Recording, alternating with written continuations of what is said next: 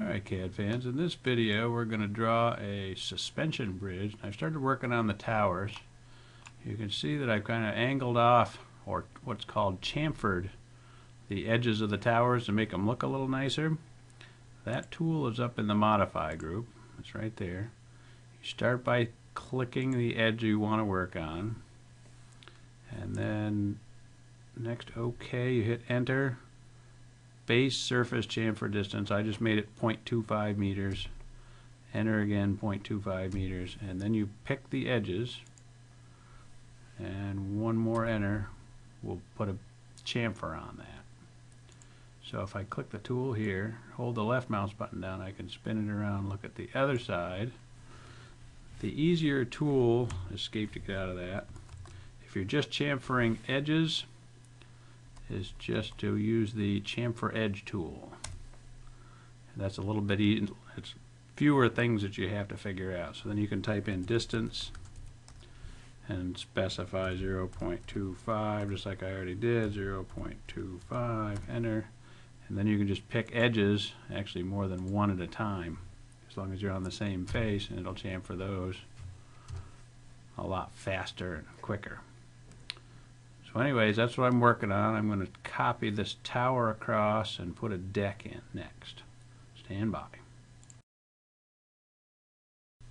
So I pretty much finished the towers and I'm working on the deck now. I want to make a nice curved fit of the deck over the towers. So let's use the spline curve fit.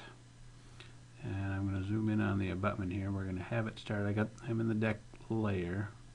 Have it start right in the center of that abutment, and then I'll zoom back out and move over a little bit till I can get into the screen right in the center of that girder in the tower, and moving over, same thing on the other side until I get all the way over the other side of the bridge on the second abutment, and then I just hit enter to finish the spline curve and spin it around so we can see that it's a nice curved deck shape.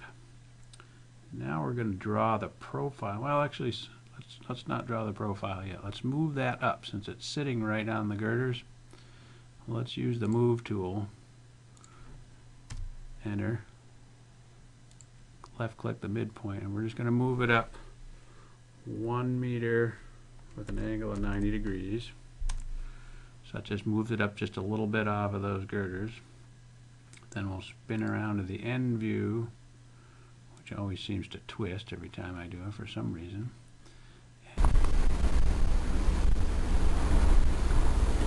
And there is the Deer Isle Stonington Bridge, which is near Brooksville, Maine. It's the same design as the famous Tacoma Narrows Bridge that you may have seen. Let's take the rectangle just out here in nowhere. We'll make the deck, let's say, 16 meters wide by 2 meters deep, and zoom in on a little bit here. Maybe we'll chamfer the edges off a little bit and make it look nice. So let's change the distance here. First chamfer distance is going to be 1.2. Second chamfer distance will be 0.6. We'll have kind of a 1 to 2 thing, and we'll go this way, that way, and then do the same thing on the other side, this way, that way. So I'm just left clicking my way around. That's kind of a nice looking deck section, huh? And then we'll move that over, select objects, and I want to pick it right from the middle point here if I can, and move that right over, right in line with that abutment. Then we should be able to use the sweep tool to send the deck profile across the bridge. So objects to sweep, that one, enter, path, that one, and looks like it might have done something. We'll zoom back out and see what happened. Oh yeah, I think it might have worked. Spinning around here in space. Now let's just do this. Let's look at the isometric. That looks pretty good. Let's switch it to conceptual view. And there is our bridge with a deck. So what I've done now is I drew in some girders underneath the deck at 15 meter spacing. All I did is draw the center one and then copied it over 15 meters. And then I drilled holes in the towers where the cables are going to go through by drawing a cylinder solid and subtracting them. And then I drew these work lines in that are setting me up to do the cables themselves. So let's get rotated around here. I want to set my UCS in this orientation, but then I'm going to go back to that isometric to see if I can draw in the cables hitting the right spots. Alright, so I'm in the cables layer. I'm going to use the arc tool, start at the center there, and then the middle of the arc is going to be there, and the other end of the arc is going to be in these other footings on the end. Okay, good. That looks pretty good. Do the same thing in the middle. Arc again. And into the center. Sometimes it's easiest to get your work set up and go from that with some work line. Looks like I messed that one up. It missed. Yep. Hit the escape key. I'll try that one again. Doesn't always work the first time either, as you're probably already aware. Let's try it again. Zoom out. So I'm just using the middle mouse button to zoom in and out. And the trouble I'm having right now is hitting the end of that line. So maybe I'll just move to that line, then go to the end. Come on. Just doesn't want to grab the end of that line. We'll rotate a little bit. Of course, then, yep, there we go. Come on. There it goes. Oh, this is totally not working. What is going on here?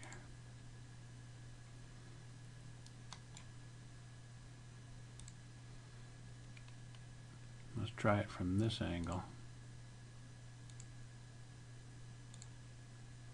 From that angle, it's working fine.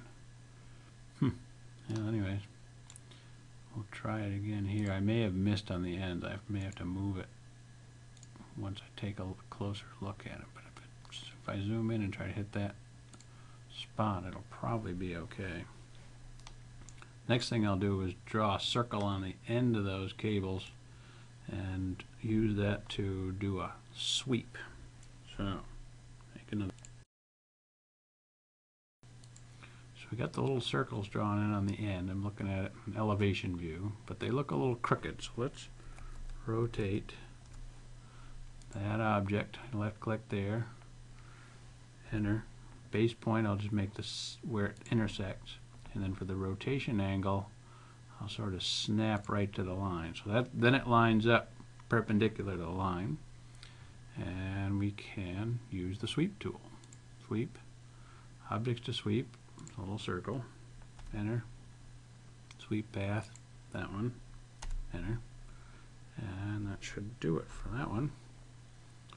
I'm going to move up to the others, and I'll finish doing the sweep and show you in another few minutes.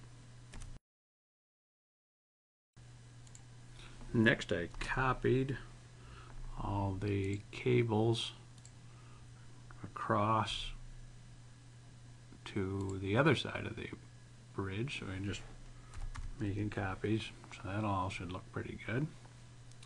Now I'm going to work on the hanger cables, so I'm going to put the deck back on, and so we'll switch to the sort of top view here, zoom in, pick one of these, and we got to take the UCS and make it a face. So I can start on one of these girders, accept, and then we'll use the cylinder tool to draw in the cylinder. So I'll start with sort of an object snap tracking, go right there, make it 0.15 meters in diameter, hit enter, and with the height I'll switch it and we'll make it pretty tall, maybe like 80, probably do a little bit less than that, somewhere in there, like 65 meters tall, and then I'll trim them all to the main cable. Now I can copy a whole bunch of these across. So I'll just use the copy tool, select objects, base point, and of course I can just move them right along like that, and then trim them. So what I did is I drew a red circle in the working layer on top of each one of these little cables, and then I copied them. So if you select that, the circle, and the hanger cable that's overlong, select a base point, and I zoom right in on my end of the girder and left click there. The second point then is on the next girder over. So I just copied those right along, and then you just take the little circle on top and we move that, move, enter, base point right on center, and just keep moving it down until it's right in the middle of the main cable, hit enter. And then what I can use is called the slice tool, S-L-I-C-E. We'll select the cable, enter, and then use O for object, select the little red circle, then click one more time on the side we want to keep, and it'll trim it right off. Okay.